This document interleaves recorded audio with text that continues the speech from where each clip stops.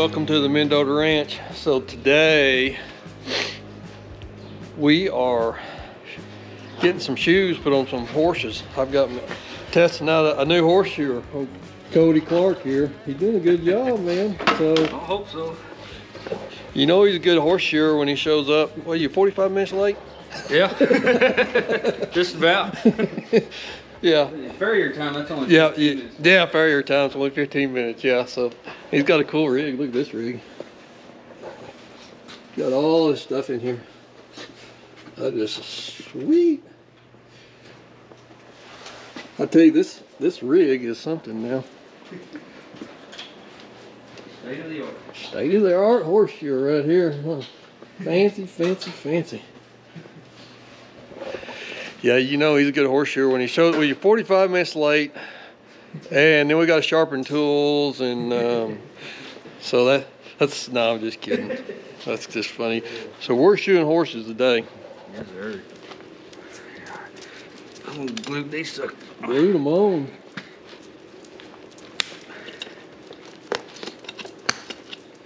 You're all right. See you, bud.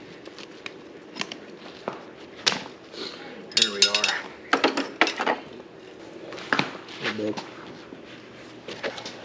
So normally I would be holding the horse for him, but since I'm filming, I just kind of tied Macho up. So we're getting Macho caught up, get new shoes put on it, and then my other horses, I've gone barefoot with them for a little while, but their feet have really gotten behind.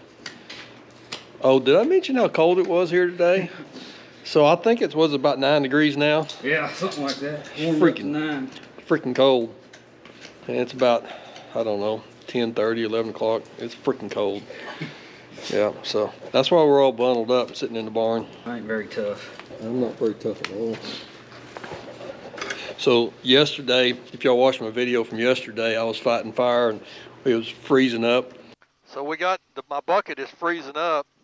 So the problem is, I'm gonna try this nasty pig water, see if there's no ice on it. Maybe it's got so much crap in it, it won't freeze.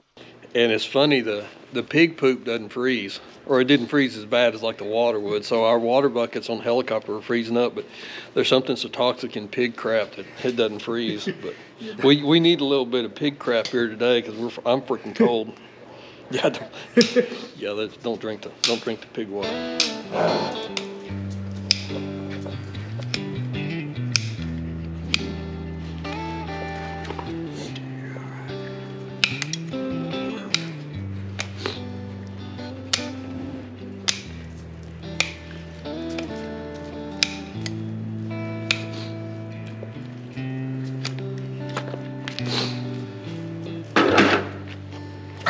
Hey. Mean little dog. Runs a rooster. I mean, she's a bossy thing.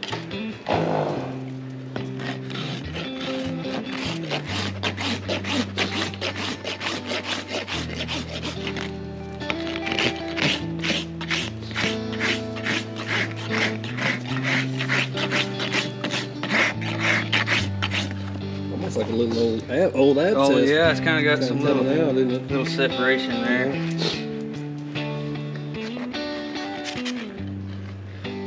Macho's the newest horse to the string.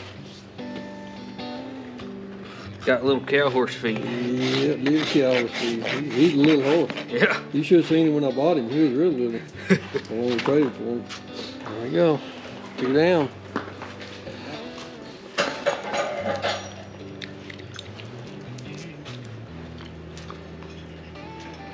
What size you got there? These are double aughts. Double aughts, yeah.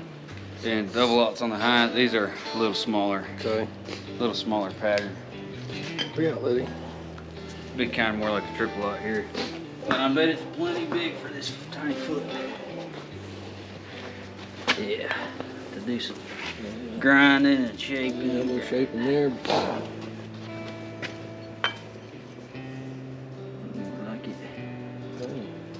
Down there fit. So I was asking Cody how he got into shooting horses, and he's like, hey, you know this guy named Jason Ike? And it just so happened that he was one of my college roommates.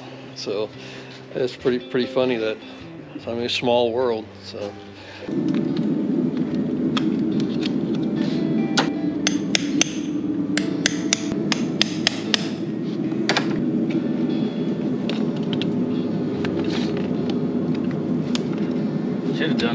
last foot. Yeah, no kidding. Get them low nails, they'll break that foot off with them. Yep.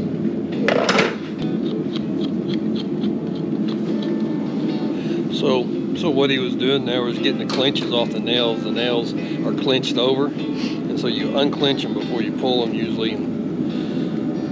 If not, like you said, a lot harder, and you can tear a foot up pretty good.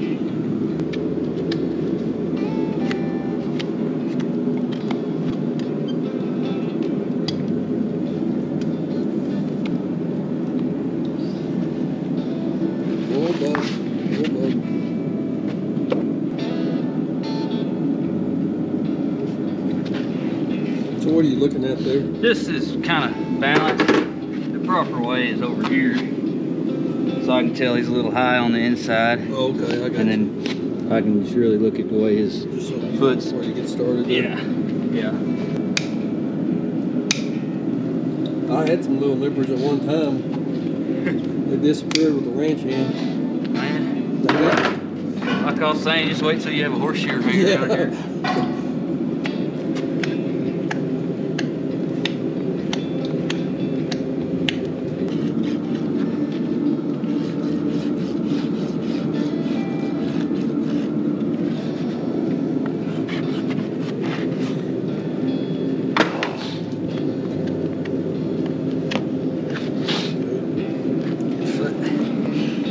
So a horse that's already been shod, and when we're just reshoeing him, it's amazing how much better the feet look. Like we get these other horses that haven't been shod. It's going to take, what do you think? Probably 2 or 3 trips. Yeah, I'd say 3 shoes. You usually have them. Get him back. Get them about lined out. Yeah. At least as good as you're gonna get them. Got that old cowboy nailing job on it. Yeah. Hey, you're all right. I'm trying to help you. I'm kind of clinching over here, trying to help you. At least you didn't have clips on, huh? Yeah, no kidding. So, yeah, so my niece brought a horse over here that wasn't very good to pick his feet up, and some asshole put freaking clips on him, and I had about 3 prolapses trying to pull this freaking shoe off, and the asshole that put the clips on, I think his name's Cody.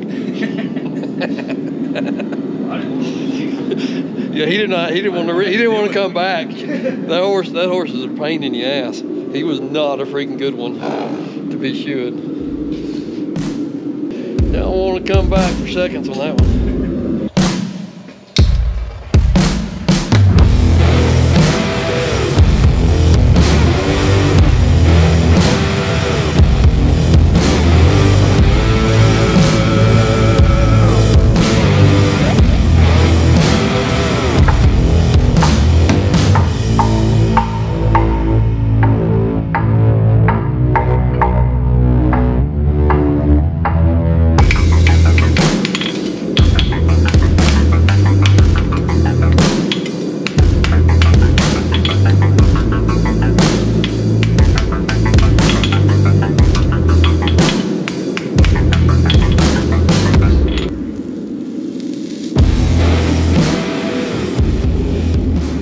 Start with the back foot first. Don't do the front foot, boys.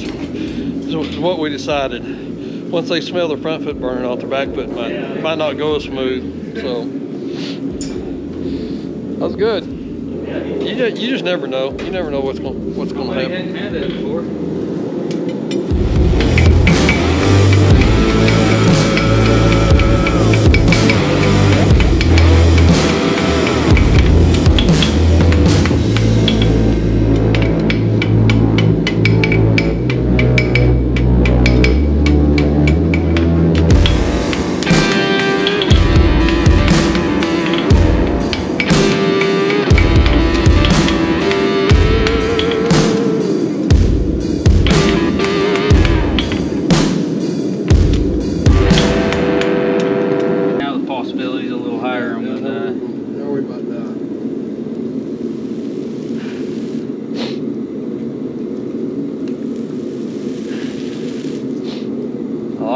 I can see where my fit is off. Nice.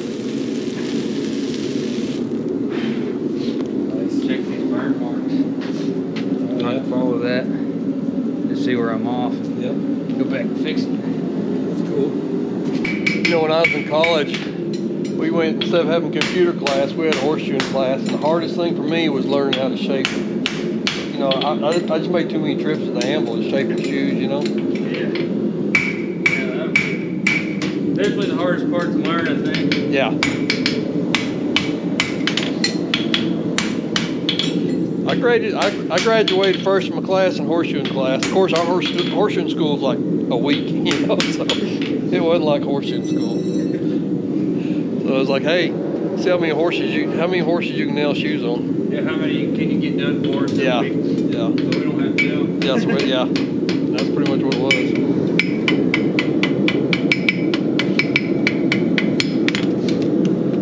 I put a little better toe in that shoe. Checker.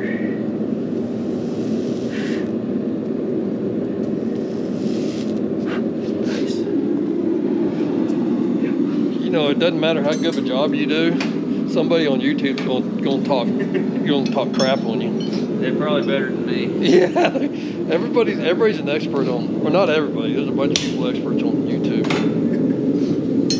Tell me what got you into shooting horses. Man, I was just kind of cowboying around and day working. And, like you said, that Jason Ike guy, I was living with him, and he's like, "Come on, shoot these horses with me." Right. And I went and helped him, and we had a good time. And he was like, "Man, you're built for it. You might as well go to shoeing school." And I was like, I have nothing else planned. Yeah. So I went on. I expected to keep cowboying and just shooting part-time or something, but as soon as I got out of school, I never looked back. I just kept shooting every day and rode with as many people as I could. And yeah. Went to clinics around the country as far as I could go. Yeah. Went to shooting competitions. Here I am. There you are. Still learning every day, and probably won't ever quit learning every day. Right. And so how long have you been full-time in it?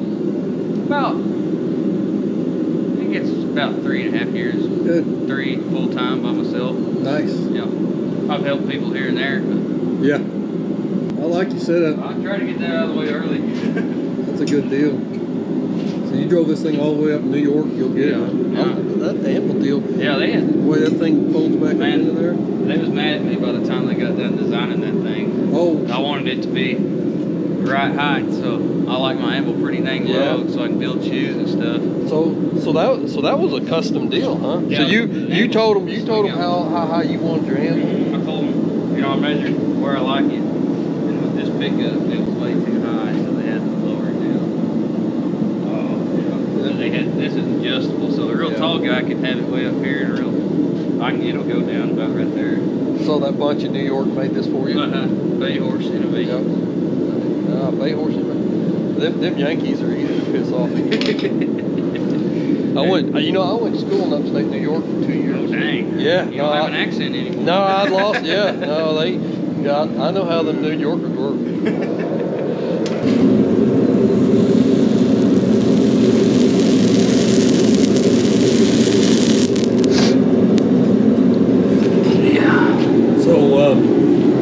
So tell me what burning that shoe on there, what advantage does that give you? Man, if you're shaping shoes hot, you might as well be burning on anyway. Yep. And then when you burn on it, it burns your trim in and kind of makes it all nice and level. That's what keeps shoes on, is 2 flat surfaces. Yep. Yeah. And also, I mean, the people say it kills all kinds of bacteria and chemicals that can get up in that white line. I don't know, it's part of my routine, and I couldn't imagine doing it without it every day. Well, just getting the surface perfectly level with that shoe, that's the secret. Make you a seal there. Oh, damn, there goes the heat. That's something to feel pretty good in here. Yeah, hell, open that thing out and let it.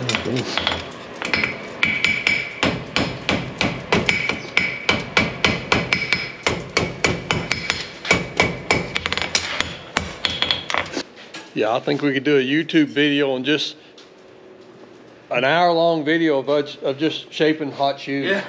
It'd probably be like some kind of soothing video. If they want to see that, I can plug one of my guys in. We can do that. There's a There's a channel called the WCB, and it's a guy named Craig Turnka, and he just makes all kinds of crazy shoes on there, forges them out.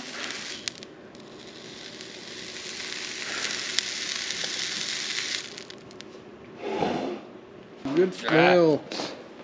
Like Brandon smoke. Why does hoof smell like hair? Good. Well, it's the same thing. Yeah, I guess so.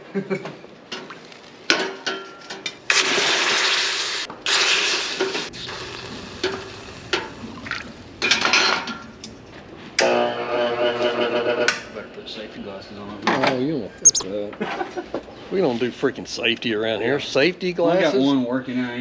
Yeah, you only got one good eye? Yeah, hopefully it'll get my bad eye. Yeah, there you go.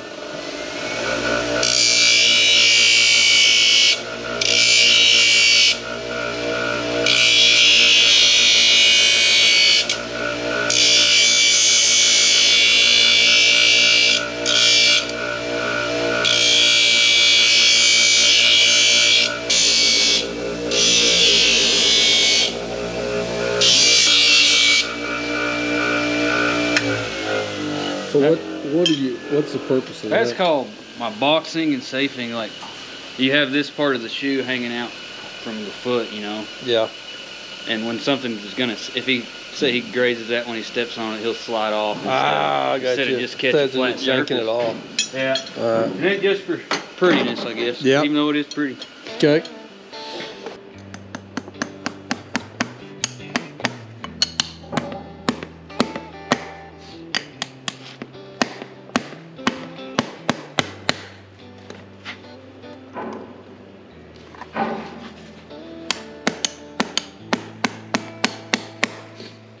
So you're saying that those copper line nails, they claim maybe? Well, yeah, it says some like kind of bull crap on them. Yeah, like it'll say antibacterial and stuff like that. They got arthritis. It's Yeah. kind of like the bracelets. Yeah, you know, you can throw all kinds of claims out there. I like them. Hey, I like them. Yeah. Something different. They don't rust, so I like them. They don't rust. Good, yeah.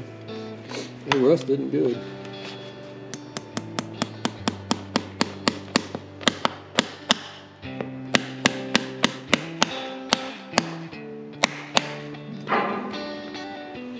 I think the old guy that taught us horse, what's his name, Bob Walters? I can't remember. Yeah, I think that was Yeah, him. He's freaking old grouchy son, yeah, but I've heard of him. yeah. I think he's still alive. Yeah, I think so. He came here. What's that? Yeah, is that? What's the guy that wrote the book Well Shod? Don Baskins. Don Baskins. So Don Baskins came out here.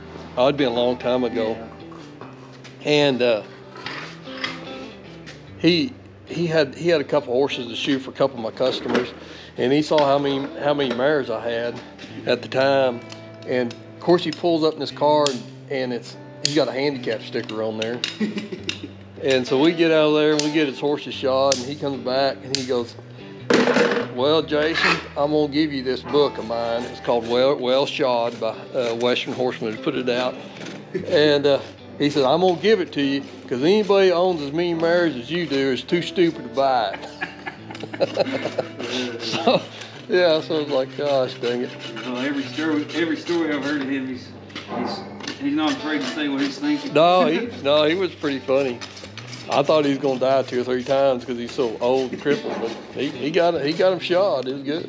He's still around. Yeah, Don Baskins. That's funny. Yeah, now they have a store, Well Shod, here in Amarillo. What? Yeah, the shoe supply store. In Amarillo? Yeah, it's called Well Shod. I didn't know that. Yeah, biggest. I want to say it's the biggest shoe supply store in the world. What? Yeah. In Amarillo, Texas? Yeah. That's where you go drink coffee and hang out. Yeah.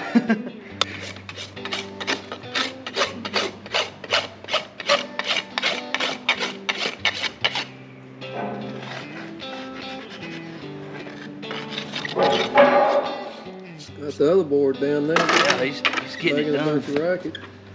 All right, one down. Hey. Oh, bub. Macho. There. Sit still. We're filming back here, bub. Give him some excitement. Yeah. So what's the thinking on 2 nails on the inside? Man, I think it, like these little feet, man, they don't really need 6 big old nails in there, I think. Yeah. Less holes I can poke in their foot, I think the better to do. And if I can get away with it, I'll do it. Gotcha. Hey, hey. I know. You're getting pissed at me. Pissed for taking this long, isn't he?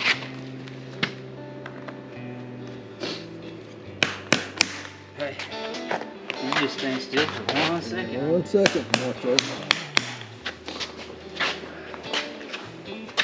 Macho. Bub, come here. You're gonna make me do something here. Stand here. Stand here.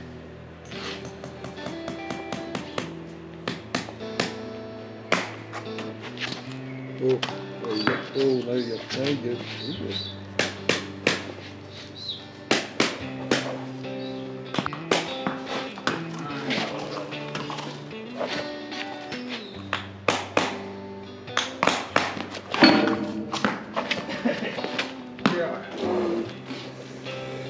There you go. There you go.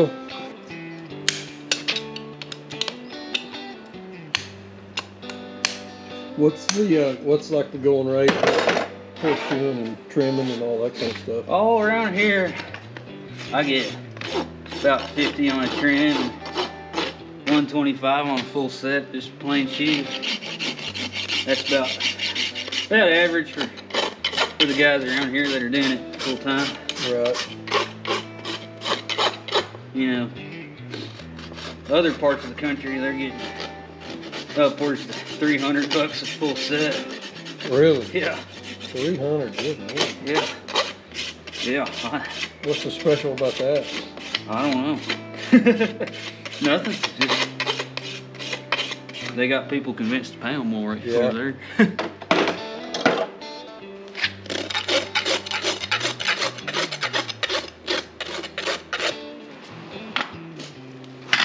One done. That's good. He's got little bitty feet on him. He does have little feet. They look good though. Happy with it. There's always something I'll change. Yeah. What's the name of the game, I guess. Alright, Cody, you got anything else to say to the camera? No. Appreciate the work. Yeah, there you go. Alright, well we got one more to do. We're gonna go ahead and knock this thing out, but the battery's about dead on the GoPro just because it's like 0 degrees outside. So we're gonna get after it. Thanks for following. Don't forget to share this to your horse buddies, and we will catch y'all next week. See you.